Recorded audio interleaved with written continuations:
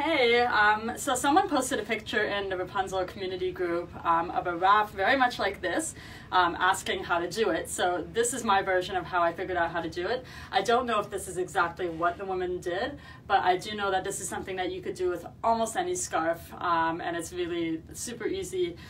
So this is the way I did it. So basically it's like a crisscross at the front and then kind of like a nice fancy poof.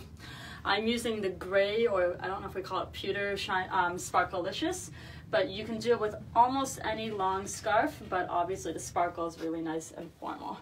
So as you can see, it's basically like a waterfall twist. I'm going to deconstruct it. A waterfall twist, but with a crisscross at the front. And then a really nice poofy thing. Much more simple than you would think by looking at it. So basically, I would tie it on my head at first on an angle. And you just want to make sure that angle is nice and flat. And then you bring around this end, also fold it so it really is nice and flat if you want to. Well, if you want to add some pleats, actually, this just did a beautiful pleaty thing, so I will leave it like that.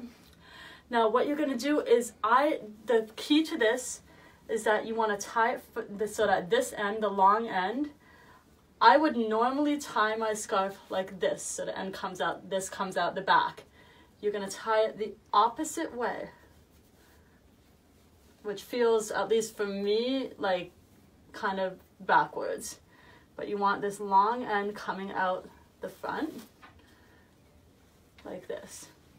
And depending where you want that little poofy thing, you can tie it higher up or lower down. I'm doing mine a little lower down right now. Now I'm taking this end, folding all the fringes away, and then I'm going to tuck it on the side right here. Now you can tuck it underneath if you want it to be more secure, or you can not. Some people find that that gives them a little more headaches, or it makes them, and some people find that it makes it feel more secure. Totally up to you.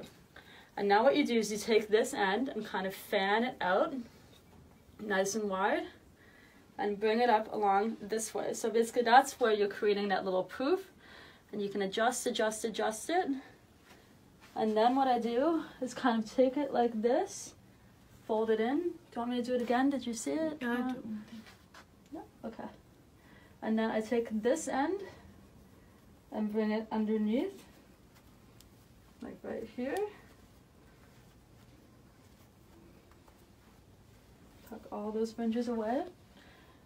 And then this end, same thing, get it all gathered and neat. And tuck that in here.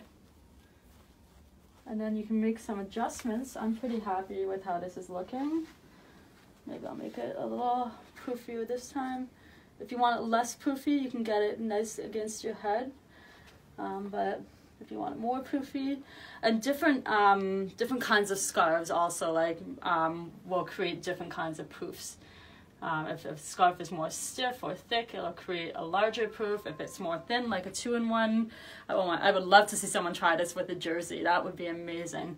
I did it with a striped delight yesterday, and it looked fantastic. Obviously a little more casual, but it really looked great.